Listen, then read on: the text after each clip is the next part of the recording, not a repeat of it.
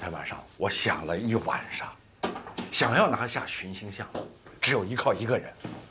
谁？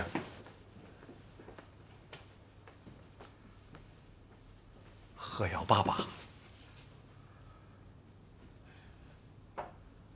群星是肯定要拿下，但我没想过利用贺瑶。什么叫利用啊？哎，这怎么就利用了嘛？你跟贺瑶确立关系，他爸爸帮你就等于在帮他女儿。我跟贺瑶在一起就是把双面刃，你不能只看风光的那一面。任何事情它都有好的一面，它也有不好的一面。就跟做生意一样，你得看利润高于风险，还是风险大于利润呢？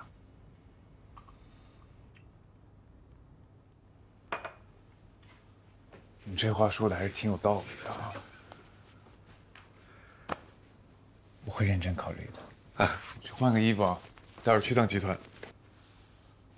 哎，这大周末的去集团干嘛呀？工作组新出了个规定，今天有个解读会。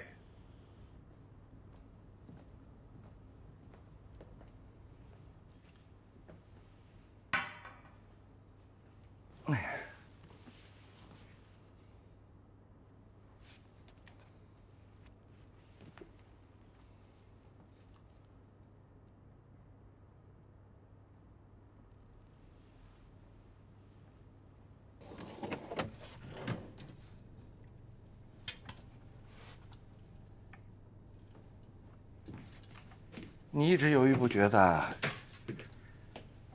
是不是因为这个小姑娘？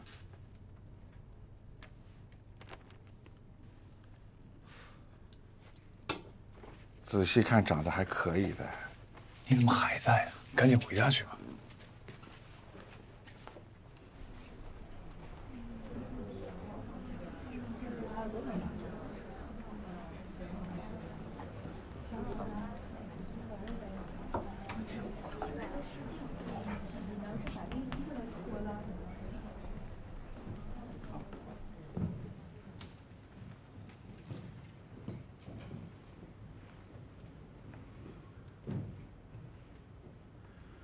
不好意思啊，临时有点事耽误了。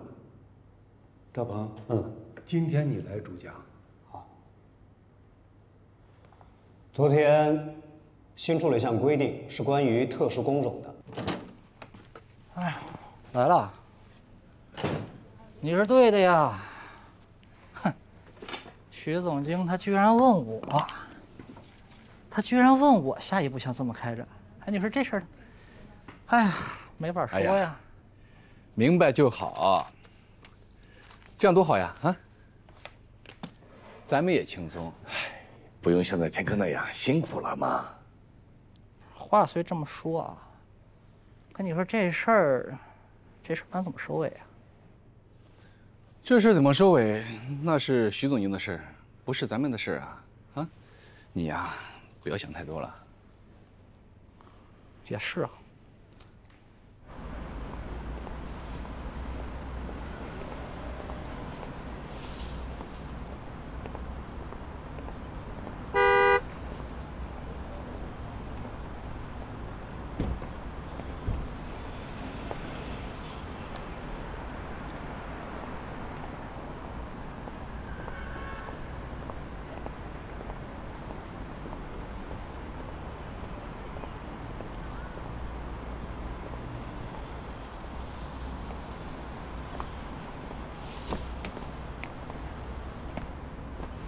麻烦你了，夏主任，去普陀，谢谢。我有说要送你吗？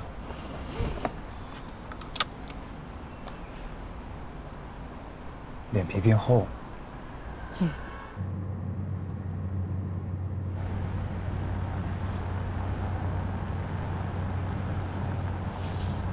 你怎么住的离公司这么远啊？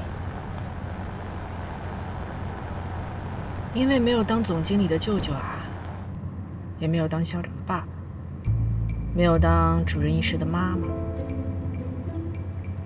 可以啊，打听得挺清楚的。不是我清楚，是杜鹃清楚。杜鹃谁？你的仰慕者啊。我怎么不知道我有仰慕者？他对你了如指掌，连你有多少件衬衣他都清清楚楚。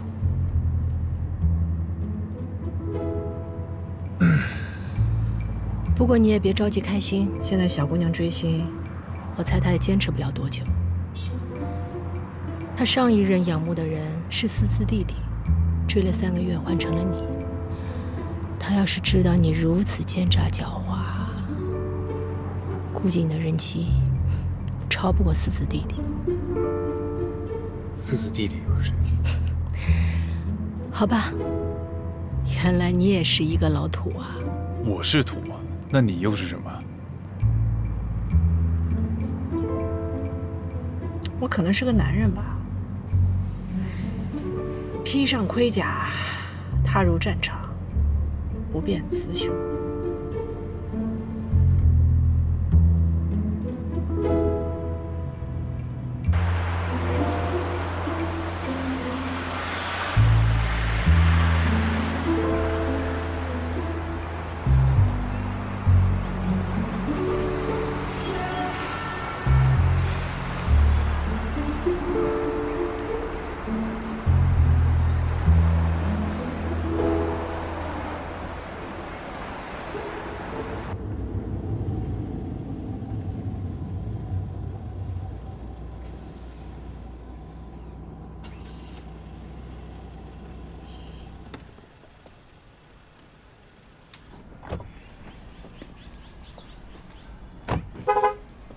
大哥，这儿不能停车。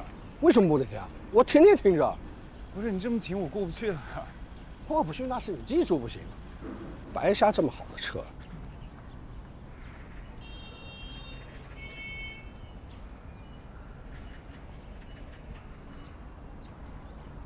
他停成这样，我们怎么过去啊？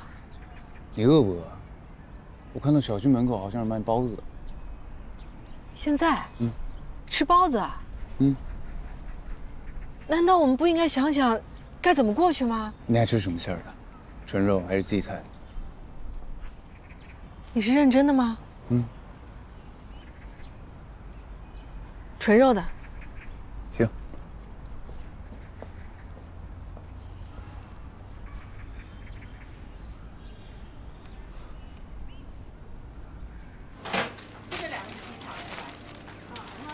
您好，您的商品。谢谢啊。您好，给我2两生煎。好。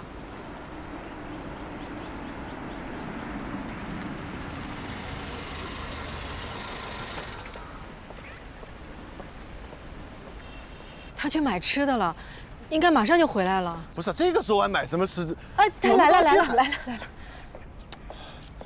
我跟你说，小伙子，我们都要接孩子的，你停在这是不对的，知不知道？快点把他开走，好吧？快点！哎，不是我哥，是他。哎呦，我要赶火车，这该怎么办？哦，那我来找物业吧。对，找物业快点。缺德吧？你说啊？你还有心情吃？赶紧想办法挪车吧。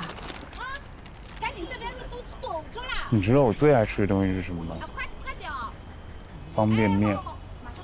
不可思议是吧？从小我爸妈就不让我吃膨化食品，说对身体不好。所以我是一直到大学才第一次尝到方便面。吹啥吹啊？吹死人了都！朋友，你快点，我还赶火车呢。急啥呀？赶着去投胎啊！你怎么说话的嘴那么臭？我车天天停着，都没有毛事儿，就你们鸟事儿多。妈的，你还要你干嘛？我又不是3岁小孩子。听你打我的吗？没什么好看的。连保安都打，都在哪？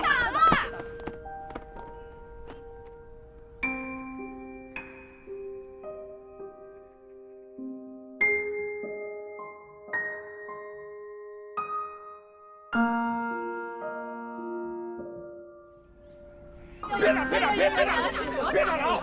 快打！出事了！啊，老公，你快点走吧！快开车！走！咋走？一点事情都没有。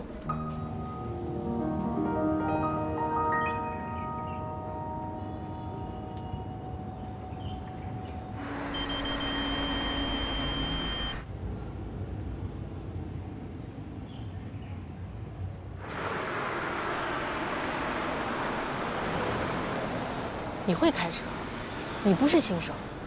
10年老司机。那刚才你是故意的。太壮了，打赢他费劲儿。你也太坏了。那不然怎么办？矛盾都顶死了，又没办法解决，那只能激化矛盾，让别人来处理了，是吧？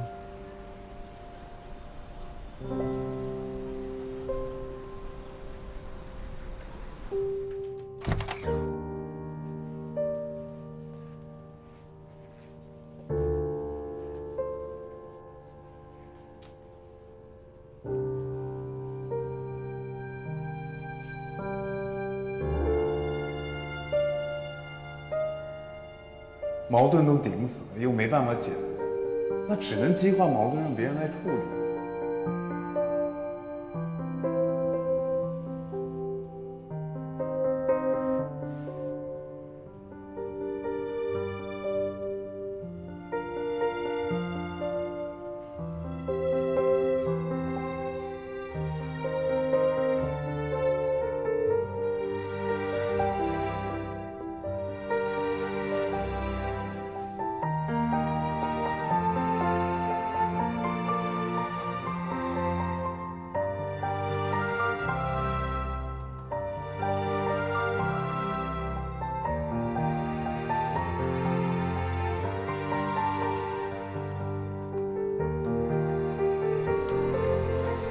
这几家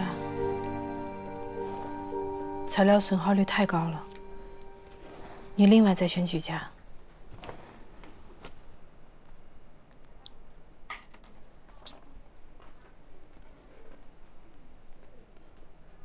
苏经理，这几家以前一直跟我们合作，以前您做成本主管的时候，不也跟他们合作过吗？嗯，合作过才比较了解啊。这个，苏经理，那个陈主任已经看过了，说没什么问题。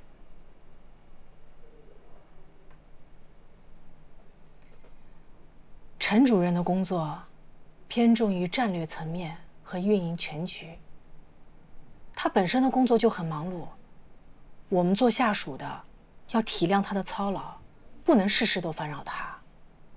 特别是这种操作层面的工作，一定要事先为他把好关。还有，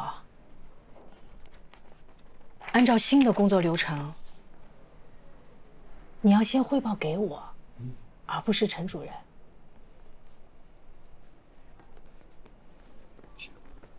那我知道了，我先回去了。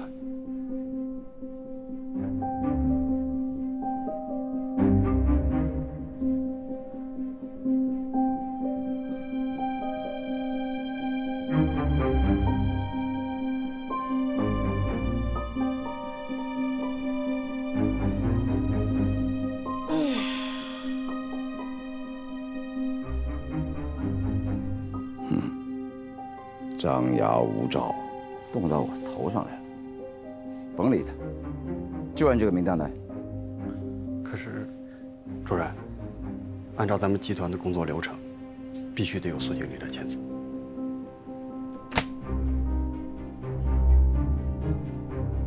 你是不是以为只有你聪明？你是不是以为只有你能看清楚事实？没错。这几家的材料损耗率数据是比平均水平高，但是他们跟我们是几年的合作关系，磨合期短，一样可以降低成本，你懂吗？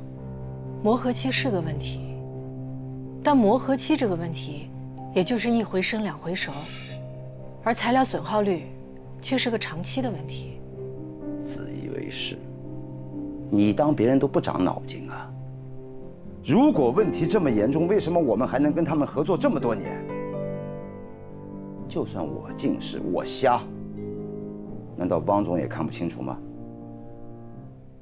我跟你说过多少次了，看问题要全面，不要抓着一点就觉得真理在握。上回领先国际竞标的教训你忘记了？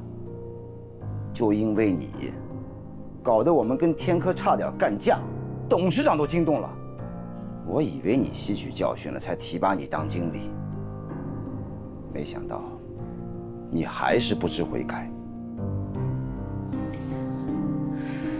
主任，领先国际竞标事件，集团已经有了处理。要是问题在我身上，集团会处罚我的。现在集团没有处罚我，说明问题并不在我身上。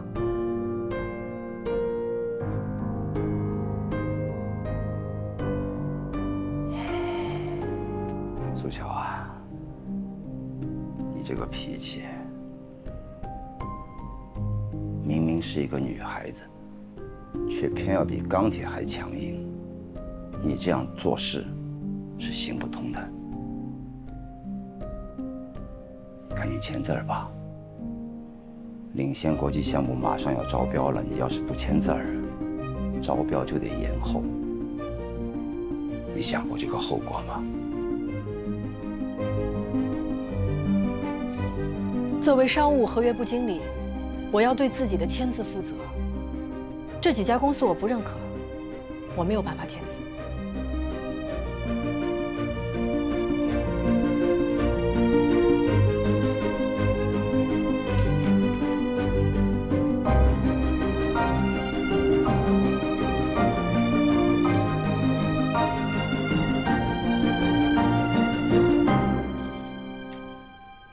他为什么不签啊？虽然牛角尖了呗。哎，说他们材料损耗率高，可是这磨合期也是个因素嘛。我看看，他划的谁啊？老田他们。老田。王总，你也知道，老田是个实在人。以前咱们遇到资金问题，结算拖了，哎，人家有一句怨言嘛，苏晓这个人，就是太爱较劲，太认死理，太技术派，一点都不灵活。苏晓可能是不了解老田跟咱们的渊源，你好好跟人家说说。都说破嘴了，他就是不签字儿。哎，你说要照这样下去，这以后怎么办？你别着急啊，我找他谈谈。啊。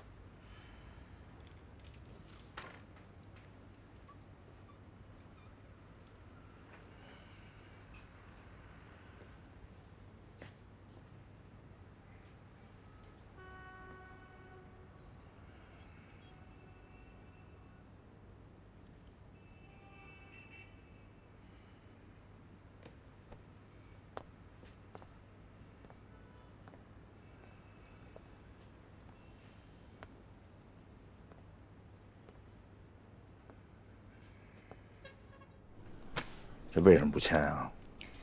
这张分包商名单，我认为不是最佳的。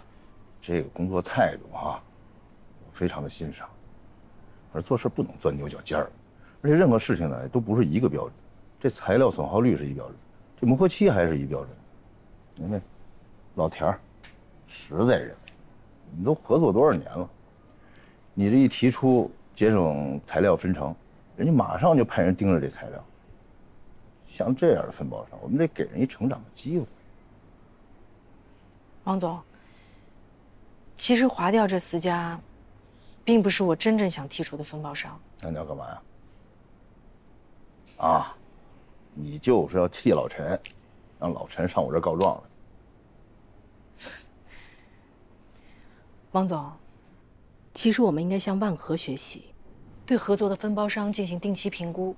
评估不合格的就列入不再合作的单位名单，这样可以提高工作效率，也能给分包商们一些震慑。你这个跟陈主任聊过吗？人家是你的领导，顶头上司，明白吗？你得跟人家交流，有商有量，通力合作，这才是正常的工作这个流程嘛，对吧？我愿意和陈主任有商有量、通力合作，但陈主任他只想维持原状。自从我进公司，每次项目分包都是这些分包商，从来都没有变过。王总，我想这不是你提拔我的初衷吧？其实我们在成本控制上还有很大的空间，比如净水河项目，要是换掉几家分包商，进一步降低材料损耗率，我们的利润率可以提高到20%以上。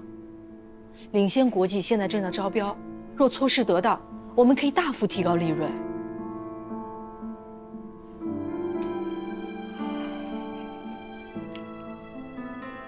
这老陈呢，他重感情，所以他喜欢用这老人，他做起事儿来就放不开手脚。再说了，年纪大了，保守，这都在所难免。我提拔你，那完全就是看重你的拓新精神，所以你就听我的，你该表达表达，该坚持坚持。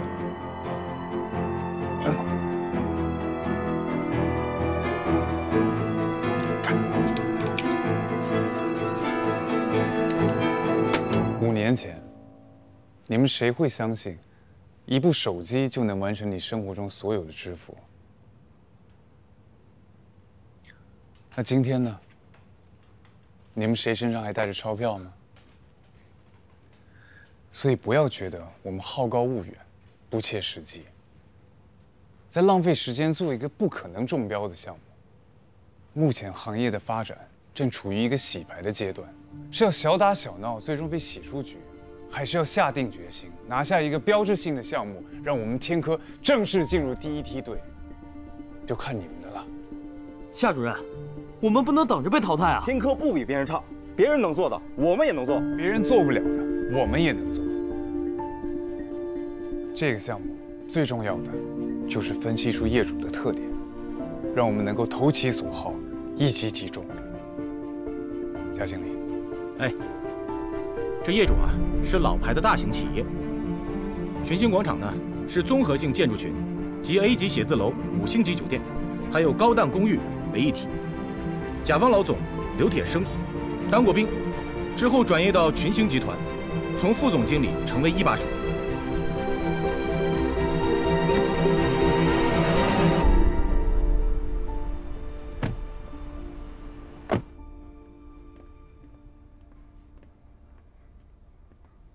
介绍一下，这是我们刘总，这是银海的汪总。刘总你好，你好，汪明宇好，你好，我来给您介绍一下，这是我们银海的副总经济师赵鹏。刘总啊，你好，久仰见。坐吧，来，坐。哎，赵董呢？没有来。嗨，政府西部项目那边临时开会，董事长特意让我跟您说一声，抱歉了。西部项目那是大事，这个我能理解啊。我跟赵董呢认识很久了，客套话咱就不用说了啊。简单问一问，如果这个项目交给你们，你们能做到什么程度？刘总，我们银海建筑的宗旨就是创一流工程，建一座精品的。汪总，千篇一律的场面话就不要再说了吧。是，董事长跟我介绍过您，说刘总是一个豪爽人，跟豪爽人做事用不着拐弯抹角那一套。那我这么跟您说吧，我们银海建筑向来都是以业主的需求为导向，我们可以满足刘总的一切需求。一切？是。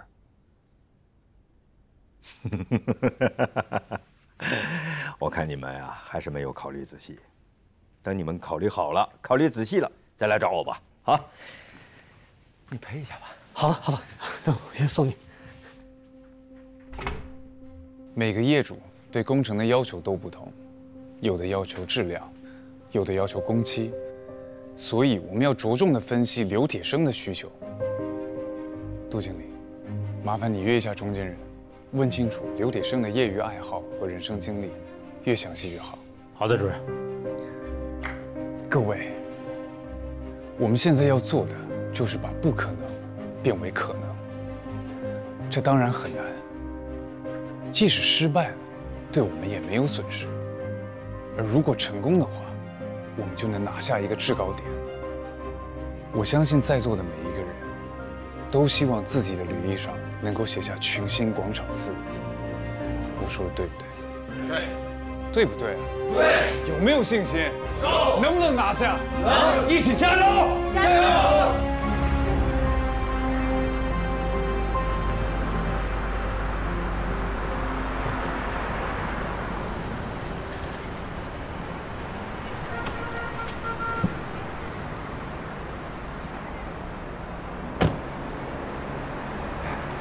谢谢啊。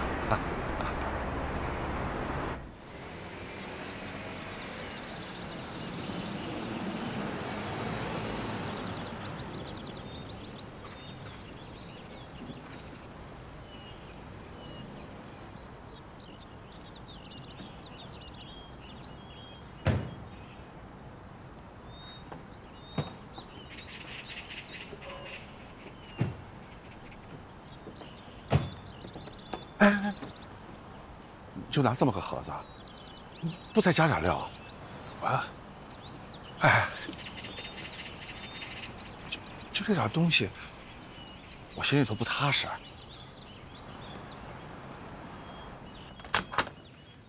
黄叔叔，快进来。爸，黄叔叔他们来啦。李林，哎呀，李林呐，30年没见了吧？是的，是的。哎呦，你看看你，真不敢想啊！我是怕你忙，不敢来打扰你。我这工作呀，确实事情比较多，经常脱不开身，不像你们呐。呀，这是夏明吧？果真是一表人才啊！领导过奖啊！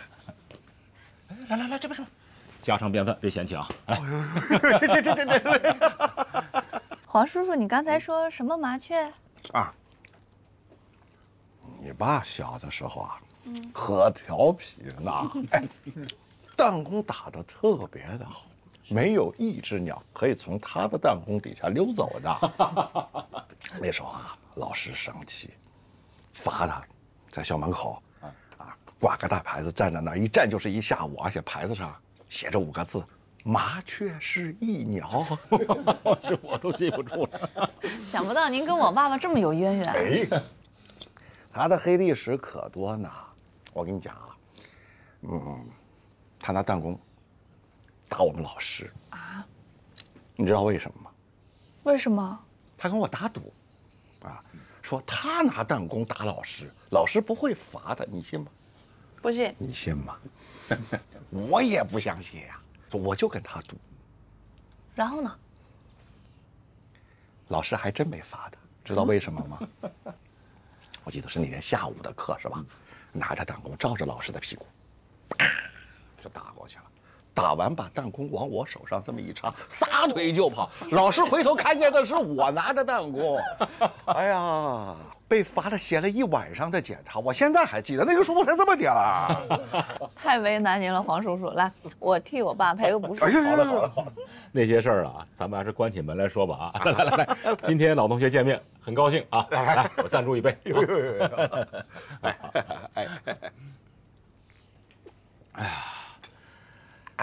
李林呐，你现在在做什么工作呀？谢，做工厂。哦，那我的名片。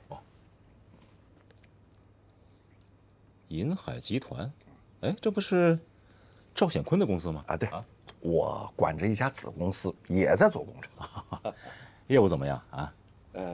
还可以吧，做了这么长时间呢，有点底子，朋友也多，马马虎虎过得去。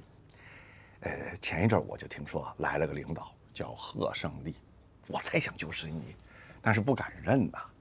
新任的领导是分管基建的，刚好分管到我们这一头，你这贸然相认，好像显得别有用心一样。哎呀，老同学见面而已，别想太多啊。我也是这样想的。来，我敬你一杯。来，我也敬你一杯。谢谢你帮我装修。朋友之间不用这么客气。你外甥真是一表人才啊！哎，你发现没有，长得像他妈。啊？对的。您见过我吗？那是啊，你妈呀，比我们俩高出2级啊！从小学到初中都是学霸啊，一本正经的，是喜欢教育人，跟个小老师似的啊！哎呀，那会儿我可怕你妈了。只要一抓住我们俩，那就是一通大道理啊！我现在还记着呢。我妈到现在还这样。哦，我敬你一杯。好。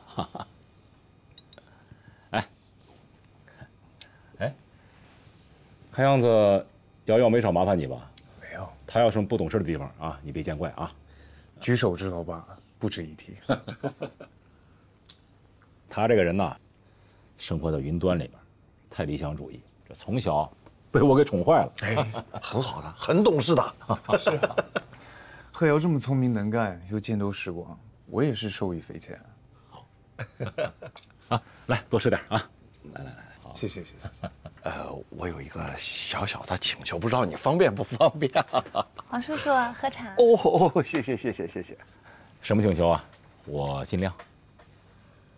你看这人年纪越大呀，越怀念小的时候。见到几十年没见的老同学，这心里头分外的激动。你呢，又是大忙人，见一次不容易。今天见一面的话，下一次见什么时候谁都不知道，所以，能不能方便合个影留个念呢？老同学，没什么方便不方便的，来吧。哦，好，来，下面，1、2、3，来，再来个2、2、3，好，2、2、3。爸爸，你觉得怎么样？有些话呀，要想好了再说，说多了会引起误会。啊，是我没想到，没想周全。我以为你们之间的关系很亲密呢。老同学到家里面来，坐在一张桌上吃饭，那不一定就是一家人。以后我知道了，不会有下次了。小伙在这桌上没少夸你，可你想过没有？他是在夸你啊，还是夸你爸我呀？这方面我也有考虑。瑶瑶，万丈深渊终有底，唯有人心不可量。你要谨言慎行啊！我记住了吧？作为我的女儿，你必须做到守住底线。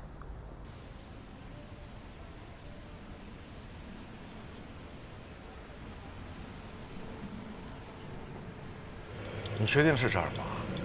找了大半个球场，连个影子都没有。肯定在，我跟前台确认过了。搞什么搞？这种地方都替客户保密的。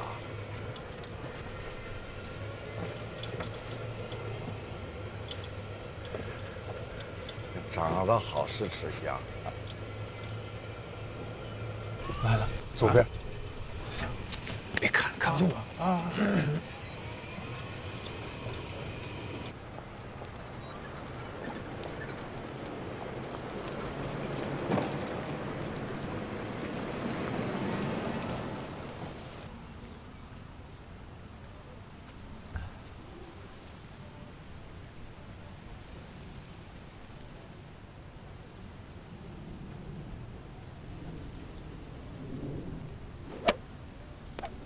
刘总，没事吧？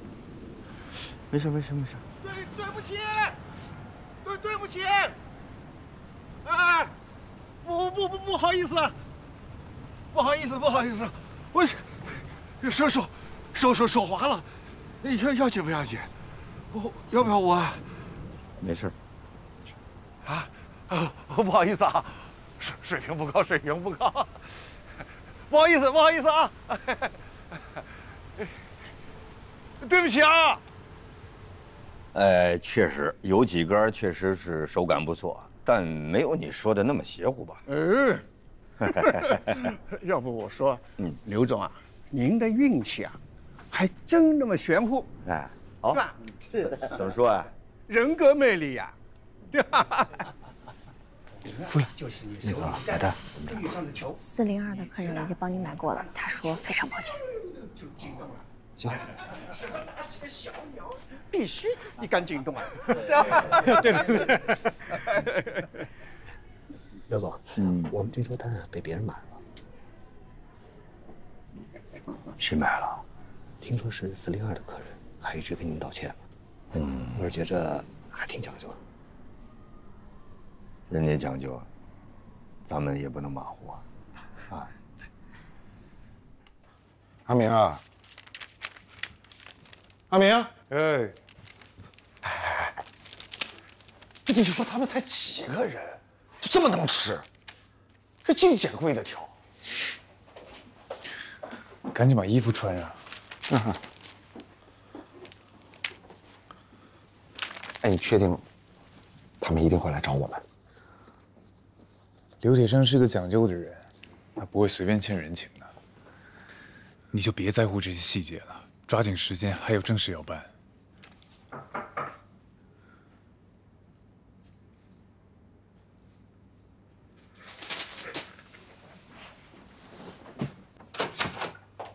晚上好，305的房客请你们去雅室喝茶。刘总，402的客人有急事先走了，他们让我转达感谢。哦。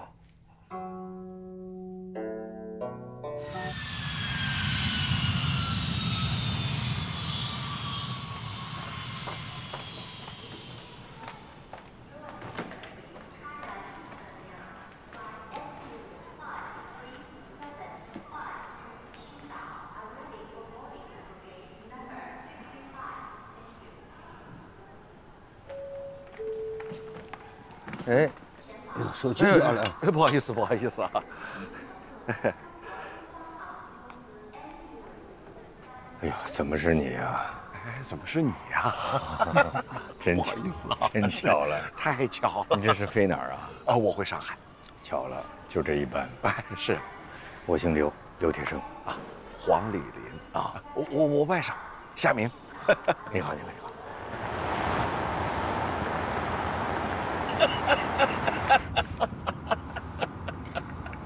有了这第一步，之后就好开展了。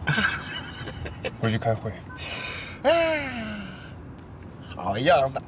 材料损耗降低1%，人工费用和计划一致，机械费用降低1%。我分析了一下，原因是调度得当，原本打算租用3台吊车，最后就租用了2台。这就是上个月净水河项目的经营情况。 不错，每个月都能进步一点，保持这种状态就好。还有什么要说的吗？没有，散会。老陈、苏晓到办公室来着。昨天晚上和老蔡他们打麻将，说万和搞了个什么玩意儿，挺管用的。嘿，说我这记性。 什么玩意儿来着？分包商评估体系，听说过吗？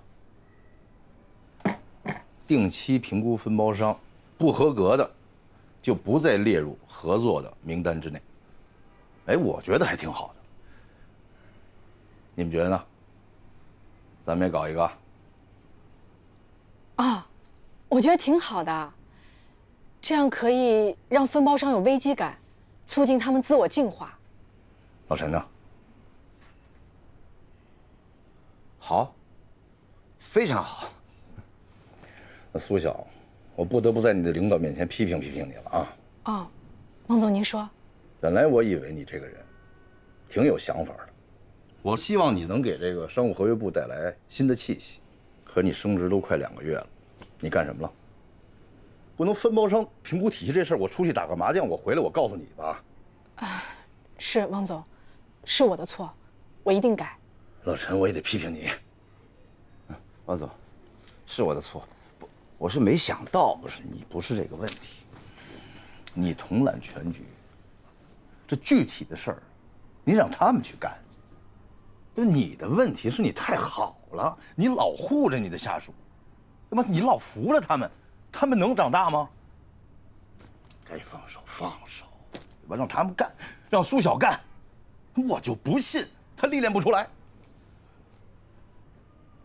是不是？是王总，你说的对，我是有这个老毛病，一直改不了，我一定改，一定改。哎，你们这话可今天就放这儿了啊，我都听进去了，说没有用啊，咱们看今后的表现，啊。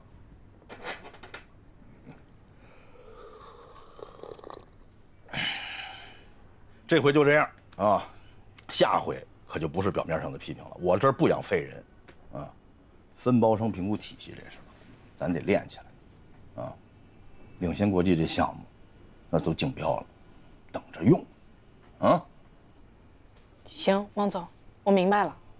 一切，哎，咱们数据说话，不要感情用事，啊。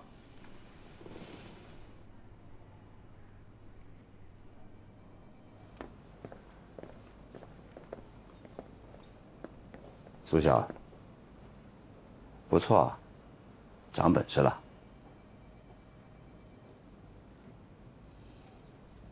陈主任教导有方。哥，你就让他搞去吧。咱集团多少规定呀？还不是上有政策，下有对策。他也就是新官上任3把火，烧几回就没事了。再说了，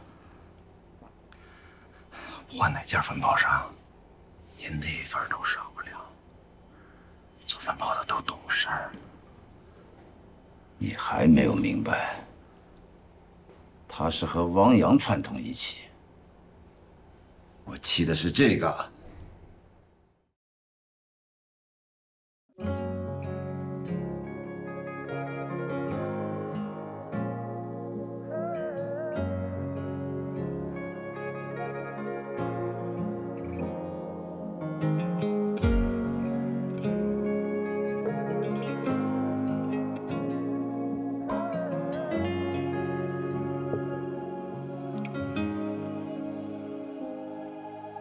我顺着地平线漂流，寻找着手里的白昼，潜意识去向着自由，俯瞰着天空翻涌。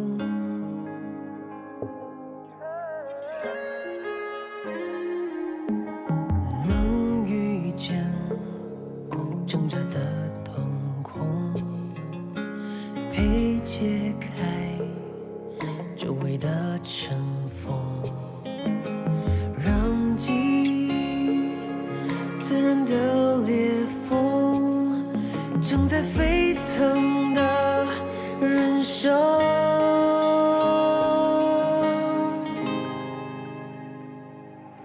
我吹着风。